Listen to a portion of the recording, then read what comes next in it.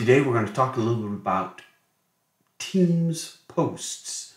Now a post, remember, is a little different than a chat. A chat is an open forum and a post is directly associated with a channel within a team.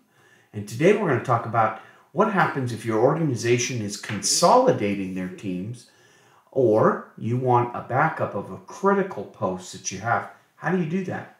I'm going to show you. It's actually pretty simple how to do. Unfortunately, there's some complex automation that can be built for it, but generally speaking, we just manually move these posts. So stay tuned and let's jump right to this. So what I'm looking at the screen here. We are looking at the screen. Notice here I've selected Teams and I've selected this bogus team right here called Partner 3. And I have a channel in it called General. Notice here that, and by the way, General is a standard channel. Notice here I have posts, and I want this post right here. I want to be able to save this post for later. So I know that I'm going to be migrated soon, and I want to make sure that this data gets saved. Well, there's one way we can do it, of course, is we can just highlight this, click copy, and then paste it into a Microsoft document or anywhere else, right?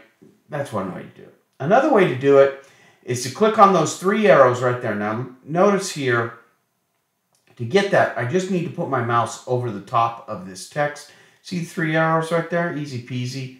Now, let's go over a couple of these options in here. If you hit save this message, let's just do that as an example. Notice here it says saved. And in order for me to see that, I can click on here and I can go to saved.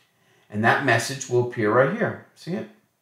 Now, the problem with doing it this way is that if somebody goes and deletes, let's take that saved off just by clicking there, by the way.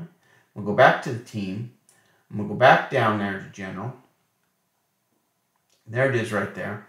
If somebody deletes this team, which in a lot of times when you're migrating teams or they're reconsolidating teams, they're going to delete that team when they get done with the migration. And you're going to lose that data. Even if it's saved, it's really just a pointer back to this team. So saving is probably not your best option here. Second thing you can do is if you copy a link, same issue as with saved. You're going to lose that once they delete that.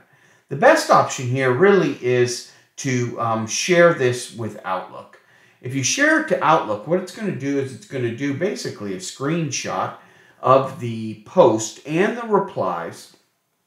As you can see right here, it tells you where it's from. Partner 3, General, Channel Conversation for Microsoft Teams. You can put some other data in there if you want, and there it is right there. And then you can see the other responses there in the team.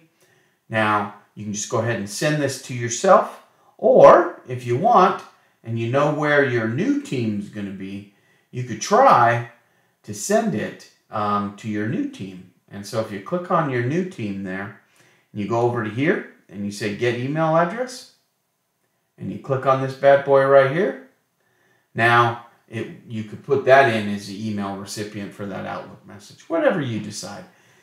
Those are the kind of the ways to do it. But just realize that you have to migrate the data. A lot of times when they tell you to migrate the data, that means when they get done with this team migration, I'll give you an example here, what they're going to do is they're just going to go to the team, they're going to say manage the team, and they're going to remove everybody from it. Now this is just a bogus environment, so you can see it's just me. I can't really remove myself. But if there were other people on here, they would just be removed as access to that information.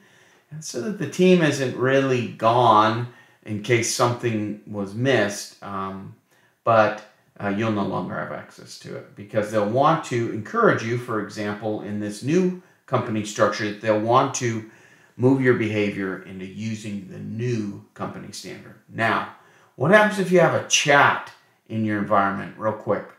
So chat is different than posts. Chat is just a it's really just an open chat, right? Like you'd see in any app, like text messaging. But the chat itself stays because it's not associated directly with the teams, an individual team. it is associated with Microsoft Teams, your account. So if you're seeing your chat now, or others that you're working with, they're seeing their chat, you should be good to go. And that's about it. Good luck.